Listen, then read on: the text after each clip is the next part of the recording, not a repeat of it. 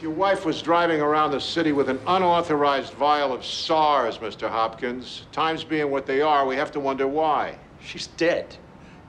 Does it make any difference now? If she had friends, it does. Oh, because those people never work alone. Her father passed away last August. We went to Riyadh for the funeral. She spent some time with her brothers.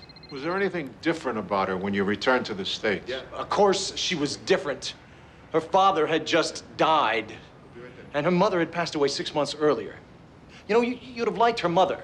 She was British. Look, Mr. Hopkins, if you know anything about this, you need to tell us now. All right, let me check her Palm Pilot. You know, because I think she's got Jose's home phone number. Hey, stop it!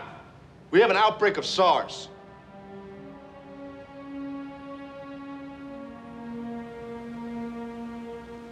St. Mark's Hospital. You know what, Mr. Hopkins? Maybe we will check your wife's Palm Pilot.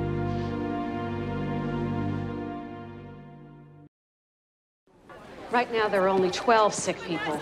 But that could be just the tip of the iceberg, right? So what happens now? The health department has directed all symptomatic patients be isolated here while we try to locate patient 0. And what if it's not one of the 12? Patient 0 goes to the market, coughs on the produce. Then he heads on the #1 train downtown to the office. I get the point. CDC is conducting an epidemiological investigation. Until that's completed, we won't know how potent this particular strand of the virus is. Is coughing the only way it can be spread?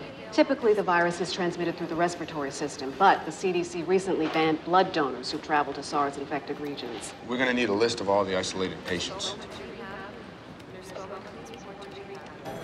The lab report on Anna Hopkins came back from the ME. Her blood tested negative for the virus, so she wasn't a carrier. As far as we can tell, none of the SARS patients is connected to Hopkins or to anyone Hopkins even knew. Now, that's hardly a shock. If this is bioterrorism, there's probably no obvious connection. But hold on. Anna Hopkins isn't on any FBI or Homeland Security lists. Oh, I'm gonna sleep easy now. Detective Briscoe, friend of Anna Hopkins on line 2, says it's important. Thanks. Detective Briscoe. She knew it was wrong, but she didn't know what to do. Driving around with SARS? He made her do it, that bastard. What bastard are we talking about?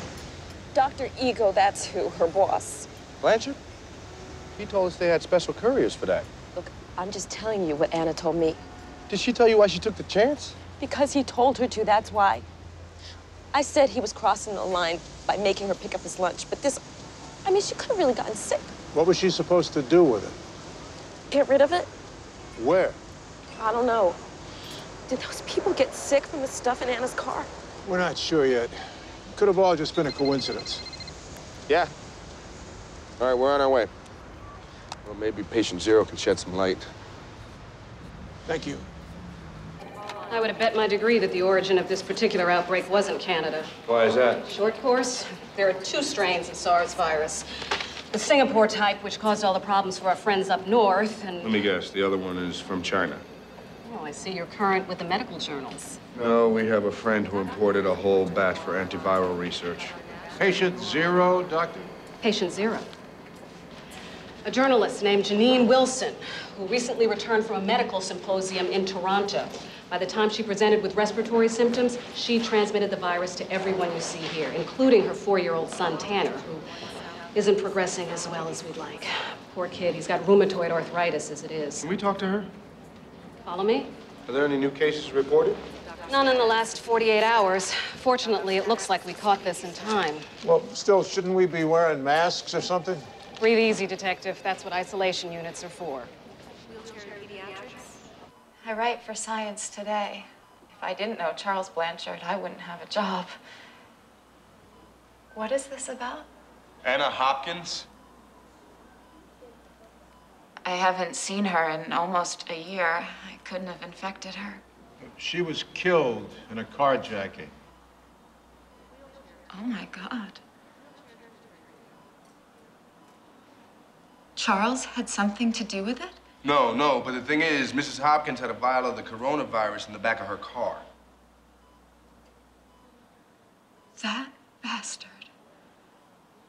What in the world was he thinking? What are you referring to? He put my baby at risk, millions of innocent people? Why don't we start at the beginning, Miss Wilson? Charles and I had a thing. It was good, except he has a wife. I should have known he'd never leave her. And you told him to pack his things? 4 years too late.